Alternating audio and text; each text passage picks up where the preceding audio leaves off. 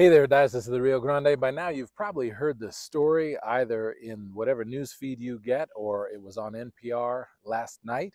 I want Lee Curtis to tell you what is unfolding in El Paso with respect to the shelter Annunciation House. And then I want you to understand how we are all connected to that shelter. So Texas Attorney General Ken Paxton has filed an injunction against Annunciation House in El Paso, requesting documents for operations, detailing their operations in El Paso. Now, for those of you who don't know, Annunciation House has been the longest running shelter for asylum seekers in El Paso, operating well into the 90s. Yeah, they were open 40 years. Over 40 years. Over 40 years, yeah. And so they've been doing this work for a long, long time and have really led the way in making El Paso a place that sets up a system to welcome those who are legally coming into our country seeking asylum with dignity and respect. And they've created a network that RGBM, Rio Grande Borderland Ministries, participates in, including our shelter at St. Christopher's. Yeah, so I want you to really understand that the shelter that we operate as the Diocese of the Rio Grande at St. Christopher's Episcopal Church in El Paso is part of the Annunciation House network. So there is an interfaith and ecumenical group of churches that are gathering to help support the U.S. government in sheltering those legal asylum seekers who arrive at the border. And we receive those asylum seekers legally here in the country from the Border Patrol when they drop them off at St. Christopher's. But the whole reason they drop them off at St. Christopher's is we're part of the network created by Annunciation House. So we are part of 18 other congregations and organizations in that network. And Border Patrol receives a certain amount of asylum seekers in every day. They coordinate with Annunciation House, who knows that, for example, at St. Christopher's, we receive on Tuesdays. And when we have enough volunteer presence on Thursdays as well, we can talk to you more about how we get that volunteer presence.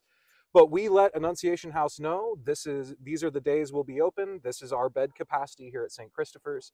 Border Patrol gives them the larger number, and then Annunciation House goes back to Border Patrol and says, you can drop off 25 migrants here, you can drop off 50 here on these days. And so we've been in partnership with Annunciation House and Border Patrol in a vital service for El Paso and for our southern border, because if these folks aren't in our shelters, many times we've seen, even when we're overflowing, they end up on the streets in downtown El Paso, sometimes as far out as Deming, or sometimes as far north as Albuquerque.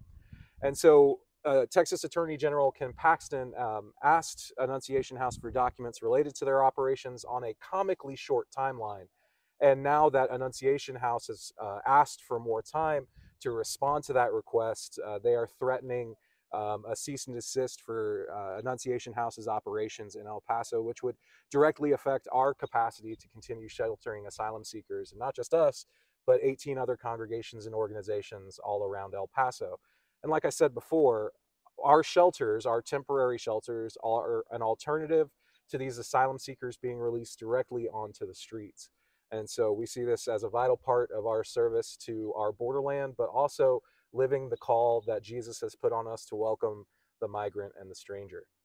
So a couple of things I want to make sure you understand. First of all, we are sheltering people who are legally here in the country. They have claimed asylum and are waiting their hearing. And yes, would it be better that we had more courts to hear immediately asylum claims when people arrive at the border? Absolutely. Do we need a secure border? Absolutely. Are we interested in stopping the drug cartels and the gun runners and the human traffickers and the sex traffickers from bringing people and illegal goods into our country? Absolutely. What the politicians need to be working on, instead of trying to shut down the shelter that is preserving human life because the government isn't doing it, the politicians instead need to start focusing on fixing the governmental policy and giving us meaningful reform of our border policies so that we don't have the situation that we are in right now. But to try to shut down the shelters that are doing the hard work of caring for the people because the government won't do it, that's not okay. And trying to tell a church that we cannot follow the teachings of Jesus Christ to feed the hungry and clothe the naked and welcome the stranger, that's not okay. And I want to say one last thing, Bishop.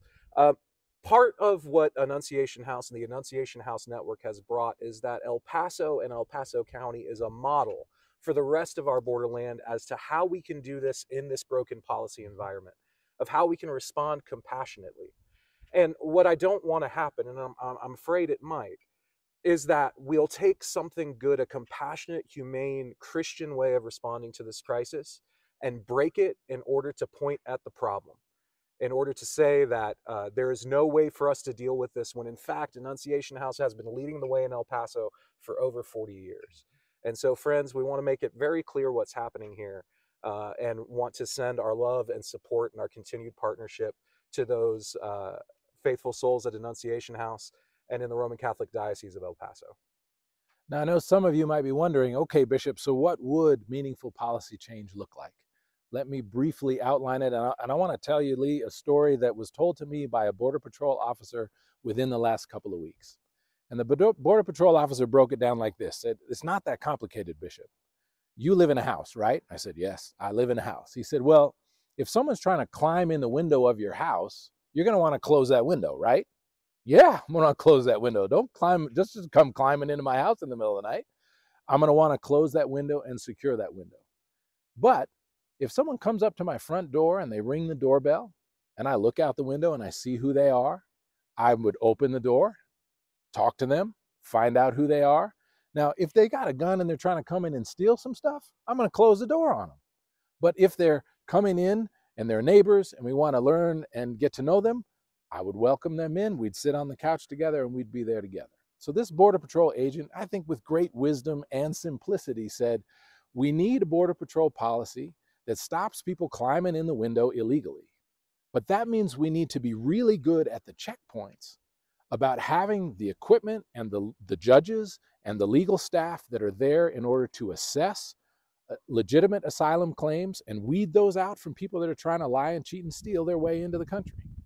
And we need to not release people for 2 or 3 years wandering around the country in hopes that they'll come back for a court date, which may or may not happen or get postponed because we don't have enough judges. We know what we need to do, which is close the window and stop illegal entry into the country.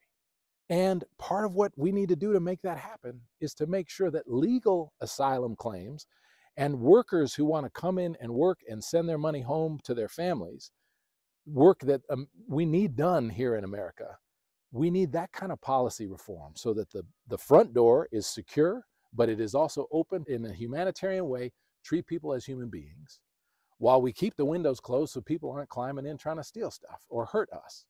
So it's not that hard. It's expensive. But what gets me upset, and you can probably hear the energy in my voice, is when political people are not interested in solving the problem. They're trying to shut down those of us who are doing the hard work that government's not currently doing. So my friends, I do want you to know we are a part of the Annunciation House network. We are not doing anything illegal. And we don't like it when people tell us that we can't follow the teachings of Jesus Christ, who is calling on us to love our neighbor and to feed those who are hungry, to care for the children, and to clothe those who need clothing. So pray for everybody along the border. Give thanks and pray for those who serve in the Border Patrol. Pray for those who are at risk of life and limb seeking asylum in the United States of America. And pray that our politicians will roll up their sleeves and actually work together towards a positive solution that will fix the problem. God bless you, Diocese of the Rio Grande. We'll talk to you soon.